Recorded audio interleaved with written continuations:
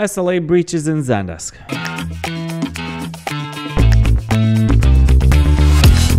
SLA breaches equal a broken promise. How do you avoid breaking your promises? Let's break it down in this video on how to keep accountability to your agents and especially to your customers. SLAs in Zendesk, or service level agreements, are a commitment from you to your customer that you will reply to them within a certain time and that you will solve their issue within another time interval. Service level agreements differ. Various niches have various SLAs. Food industry SLAs are going to be very different than banking SLAs or fintech. Now, using Zendesk, you know that there's some limitations to the SLAs. We're not going to focus on the limitations of SLAs in Zendesk, we're just going to mention them. What are they? Well, the SLAs differ from channel to channel, of course. For example, live channels like chat and messaging are going to have a different SLA or time response than for email, for example. And now to the biggest problem in SLAs in Zendesk is going to be you have the SLA breach, and you can see it very nicely in Zendesk. However, you're not going to be able to send a notification to your agents to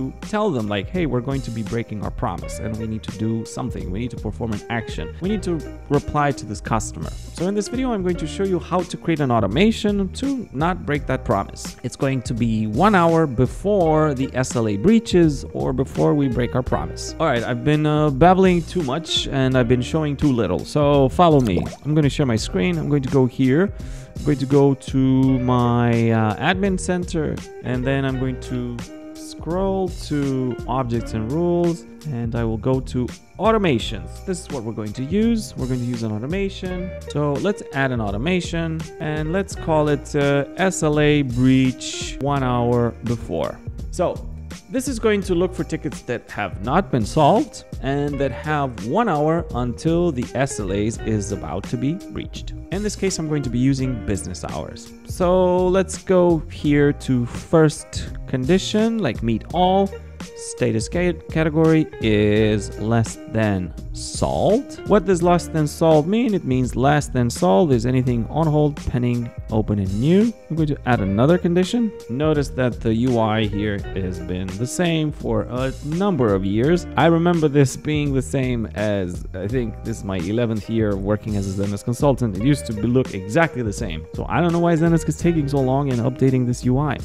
So let's look now for hours until next SLA breached, and we're going to look for not calendar is, we're going to look for business. Okay, business is less than 1. Okay, so 1 hour. If it's going to be less than 1 hour, since my SLA is going to be breached, I'm going to send a message to the assignee of that ticket, to that agent, to ask them to please perform an action, to please do something to this ticket. I'm going to deliberately leave this as it is right now. It's incomplete, and I'll show you why a little bit later. Let's go to these actions. If it's not solved and it's 1 hour before it's going to be breached, then send a message to my agent. Let's look for a notification. Here it is. User email, not requester. I don't want my requester to be notified of anything. I want my assignee of that ticket. And I'm going to say ticket SLA about to be breached. And then I'm going to say hi, and I'm going to put a placeholder here,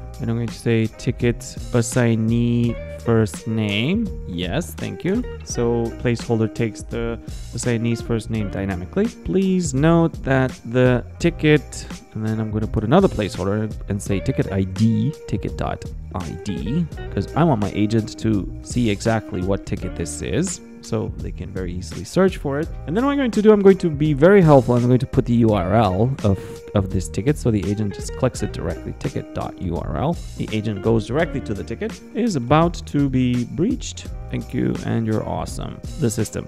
I don't know, this looks very impersonal. But anyway, okay, so let's do this. Let's try to create this automation. All right, very important lesson, why this isn't working. That's why I left it like this, because I wanted you to see this error message. If you're just getting started with Zendesk, you have to learn the principles, and this is the principle. Automation cannot be created because it will runs multiple times per ticket, and it's not allowed. Use a time-based condition that is true only once. Hours since created is is 24, right? So it's a definite condition, like is 24, not less than solved. If I were to put here is solved and business is less than 1 hour, then it would probably run just once. Add an action that nullifies the condition. Yes, and it gives an example.